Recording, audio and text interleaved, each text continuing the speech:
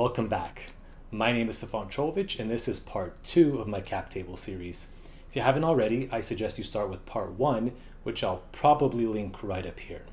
For the rest of us, we're going to continue with our original hypothetical startup example, and we're at some future date.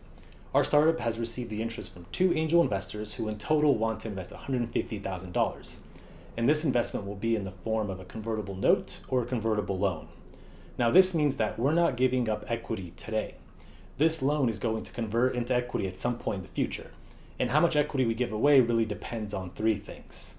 1, what's the valuation set at the next round of funding? 2, what's the discount rate provided to the angels? And 3, what is the cap set on the loan? Let's cover this all right now in Excel. It's July 1st, 2016, and we finally received our $150,000 of cash from the 2 angel investors. Now what you have in front of you, it's not really a cap table. That's on the other tabs. What we're showing is really a separate tracker to tell us what is the initial investment, how much interest was accrued, and the other factors that ultimately help us determine how much equity will be given to these 2 angel investors once their loan converts into equity at the next round of funding, which will be the Series A.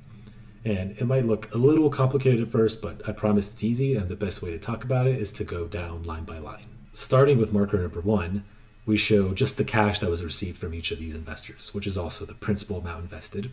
As we said, it's $100K from angel number 1 and $50K from angel number 2.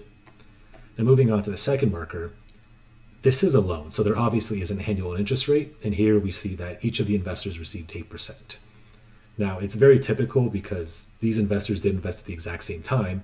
They have the same risk profile for which they invested in the company, so they should get the same rate. Very rarely will you see differing rates for investors who invested at the exact same time. Here for marker number 3 is the discount rate given to the angel investors compared to the Series A share price. As we said, these angel investors are taking on a higher risk by giving us their cash today compared to the theoretical Series A investors in the future. So what we do is, based on the valuation set at the Series A, let's pretend it's $10 million, we're going to let the principal amount invested by the angel investors, plus the interest they accrued, that amount is going to convert into equity at a valuation that is 10% less than the Series A. So if it is a $10 million valuation at Series A, this is going to convert at $9 million. The next row just shows the date of the convertible funding, which we said is July 1, 2016, which is today's theoretical date. And obviously, we have no idea when the Series A investment is going to happen, and it's never what you think it is, but we're going to pretend that it's on January 1, 2017 to help us with some of the calculations below. Here for the second table is our calculations for share conversion.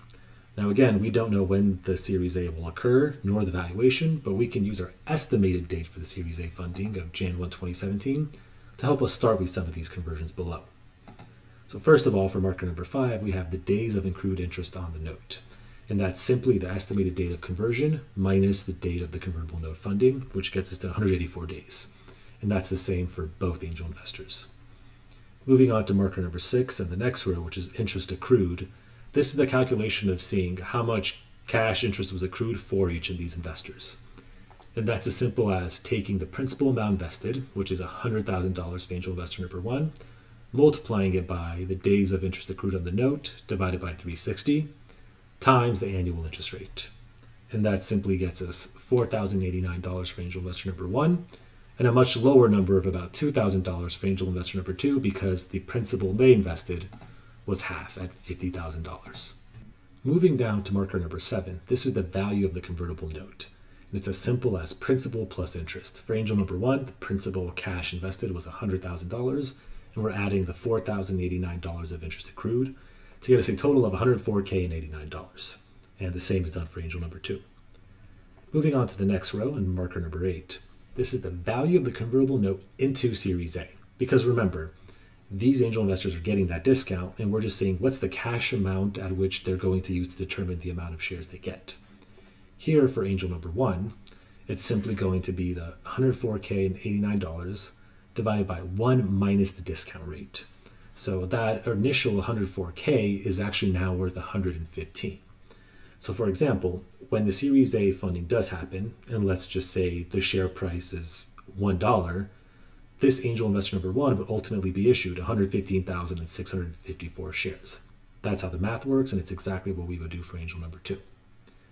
Moving on to the last piece, this is where we actually would calculate the Series A share price and the shares purchased by the convertible note. Again, the Series A investment hasn't happened yet. That's in part 3, so we won't look at that just yet, and we're going to keep it at NA for now. Before we move on, it is important to discuss a valuation cap.